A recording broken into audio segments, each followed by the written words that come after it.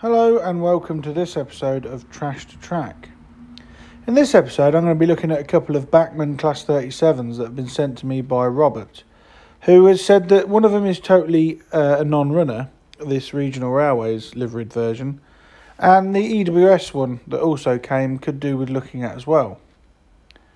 So these are usually very reliable, very robust locos, so I'll be surprised if this doesn't work. But putting it on the battery test, you see the cab lights light up, but nothing else. No forward or reverse lights, and there's no movement from the model whatsoever. So this is going to require some looking at. To remove the body shell, you have to remove 6 screws, and then the body shell just lifts off to reveal the DCC decoder sitting in there. So I'm going to actually gently remove this and put a blanking plate in place to make sure that it isn't the decoder that's stopping the loco running on DC power. With the blanking plate fitted, the model is again put back on the track. Battery power is applied, and again no movement from the loco whatsoever. So there's definitely something wrong with either the electrical pickup or the wiring on this model. One thing that's also apparent is this underframe detail and chassis part is loose, and indeed all of the screws that hold this in place are actually missing. So I'm going to have a look at this and get some replacements. To remove the bogie frames from the wheels, I get these long tweezer nose pliers and use the backs as leverage and just unclip the bogie frames. And the wheels are all there, complete with their bearings, although there's a lot of fluff and dirt on this model, so it may just be a case that it needs a good cleanup. The wheels simply unclip from the plastic bogie frame and the bearings come away with the wheels. That reveals quite a lot of black oily residue on this model. You can see here the fluff that has wound itself around the end of that axle. So there's some miles on this 37, so I'm hoping it becomes a runner again. Here I'm just testing the pickups directly to see if it was just dirt on the wheels and pickups. But still, testing the pickups directly, there's still no movement, so we're going to have to delve deeper into the model when we've sorted out the wheels and axles and cleaned them all up. There doesn't appear to be anything blown on the circuit board, and I'm hoping there isn't, otherwise I'm going to have to solder all these wires and also try and source a replacement from Bachmann. Now the wheels on this model were particularly dirty. Using a cotton bud and methylated spirits, you can see I'm starting to clean the wheels, and there was a lot of dirt on this model. In fact, that black oily residue there that stuck to my thumb was from the inside of the wheel tread. So I'm not sure if this has had the wrong sort of lubrication put on it, but there was certainly a lot of thick black gloop all around the axles on this model. I mean, just look at the state of that cotton bud. No wonder it's not picking up electricity very well. That black gloop is also on all of the brass pickups, so all of this is going to need to be thoroughly cleaned before I can reassemble this model. A reason for this may be that Robert has said that these models are used extensively on his garden railway, so it could be detritus that has been picked up from the outside. Once the majority of the muck has been removed, I'm going to clean up the wheel backs using my fiberglass pencil and then polish them up with the cotton bud and methylated spirits, just to remove all of this horrible greasy remnants. And once you'd got it on your fingers, this stuff really did start to get everywhere. It was particularly nasty stuff. So I'm also giving the wheel treads a good clean up here, bringing the shine back to them as they were quite lacklustre and dull. And this is working over a damp paper towel so that all the stray fiberglass fibres fall into the damp patches and not into my fingers. A final polishing with a cotton bud and meths there. And the black gloop is still coming off in droves. So what I do is I put them on another paper towel and clean the wheel backs and the cogs there with some contact cleaner just to remove the majority of it. That was left to evaporate, and then using a paper towel and cotton bud, I still work on the wheels and remove as much of this black stuff as I possibly can. Working on these wheels took about half an hour for one set, and there's 4 sets of wheels to do on over 2 models. So I speed the footage up here so you're not bored to tears watching me clean wheels all day. And you've seen me clean the wheels before with the cotton bud and meths. And then what I actually did was I rolled a paper towel up and then rolled the wheel up and down the paper towel to remove as much of that black grease as possible. And after half an hour we're left with a shining set of Bachmann Class 37 wheels that have had all of the gunk and crap removed.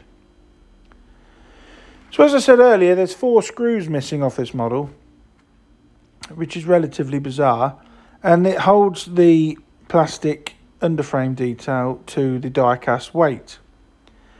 I'm going to remove these other wheels now, which I haven't cleaned yet, but again, removing these wheels just reveals yet more. I mean, just look at that. That is manky. More of this black, horrible, filthy, gloopy stuff. So I'm going to look through my spare screw tub to see if I've got 4 screws that I can use to secure the plastic frame back to the die-cast chassis. But unfortunately this time I couldn't, so I had to order some spares from Bachmann, which came... I actually had to ring the guy up. These weren't listed on the spares website. And he sent me 4 screws that he said should be okay. And indeed they were. They fit in there quite nicely. And they did up... and they held the plastic detailing to the die casting very tight. I did check the EWS one. The original screws were black, but these silver ones were all that Bachmann had to send me. It was also at this point, whilst I was looking around the model, that I noticed another problem, which we'll come back to shortly. And after I've cleaned up the original Bachmann grease out of the bogie frames, and given these a general clean-up, as there was quite a lot of fibre and old lubrication on these. These again were cleaned up with a cotton bud and methylated spirits, as I normally do, and any hairs, fibres and general detritus was removed to provide a clean base into which to reassemble the model. You can see there on that cotton bud just how much dirt came off those bogie frames. So now that everything's clean, I'm going to test the pickups directly again. And again, there was nothing. So removing all the dirt has made absolutely no difference whatsoever. So I decided to test the motor terminal directly. Off the PCB marked M for motor, there was nothing. However, putting the contacts on the motor terminals themselves, the motor turned and as it should. So this was pointing to some wire either damage or a broken solder joint on either the PCB or the motor.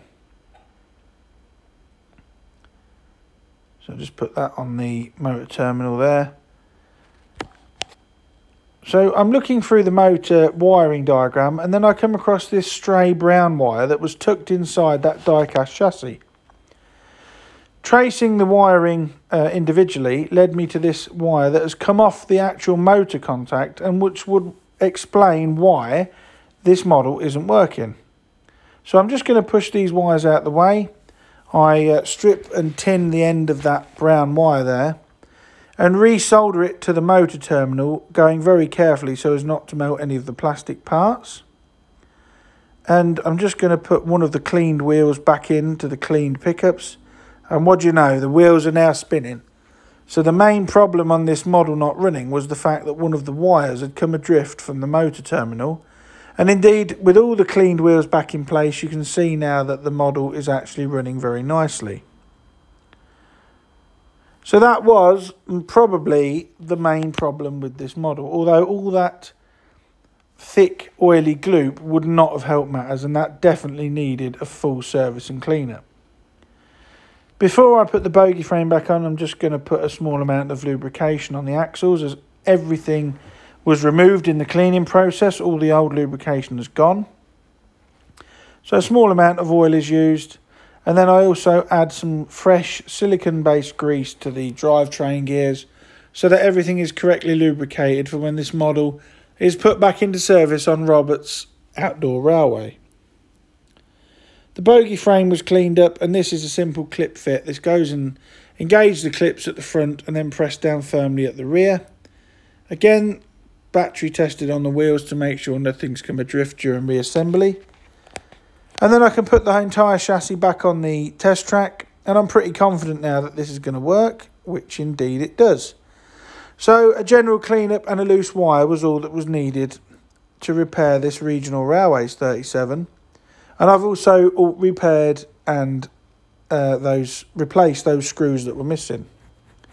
So I'm going to refit the decoder into the PCB, and you'll see that with the decoder back in place again on DC with battery power, the model was a good runner. So it was just a case of loose wires and a lot of dirt build-up. Now, to replace the body shell will only go on one way, and then you put the screws back in. And indeed, there was one of the body fixing screws was actually missing, and I did happen to have a spare one of these, so I dug it out of that screw pot and secured the body back in place as it should be. I'm just screwing the body shell in there off camera, so that's handy. You can actually see what I'm doing. But these screws are magnetic. It's handy to have one of these small magnetic screwdrivers. It does really help in reassembling these models. And then holding the model up, I just put the batteries on the wheels when I can get it to line up, just to make sure that the head and tail lights are now running and working as they should, as before these were not working. And I'm going to test the other end as well. And it seems that this Regional Railways 37 is now ready to go back into service, and we can turn our attention to the EWS model that was also sent in. I just one final brush up to get the dust off there. That model was set aside, and 37418 was brought in. And again, this was stripped in the same way. The bogies were unclipped, and I'll be interested to see if this was as manky as the other one, which indeed it turned out to be the case. This had just as much black oily gloop in it as the other one. Although one interesting thing I found with this model is when I was cleaning the wheels up and cleaning the wheel backs, one of the wheel backs here had a coating on it that you can just see there. Now, this wasn't dirt and it wasn't paint. It was almost like a chemical blackening that they've used on the front of the wheels had seeped over the back. So that wheel was actually insulated and was never picking up any current. So this was all polished off with a fiberglass pencil, cleaned up then with a cotton bud and meths, and was replaced, and it worked fine. So this was serviced just the same as the Regional Railways one, and was a relatively easy service. These Bachmann 37s, and indeed most Bachmann diesels, are very rugged, sturdy models. They are exceptionally detailed. They are very, very nice models. And they are relatively easy to work on with a good pool of spares off the Bachmann Spares website. So this Trash to Track was a relatively easy and simple one in comparison to more recent videos, which was a refreshing change. And I'm going to give these two a run on the layout now before for final testing before I package them up and send them back off to Robert. If you've got an engine you'd like to see featured on Trash to Track, please email me at dansmodelrailways@gmail.com, and we can get in touch and have a word and see about getting it sent over, and who knows, it may even feature in an episode all of its own. I'll leave you now with these two 37s running around the layout on a rake of Mark 1s and a military train. Thanks for watching Trash to Track again. Please like, share and subscribe, and I'll catch you in again in the next video. Bye for now.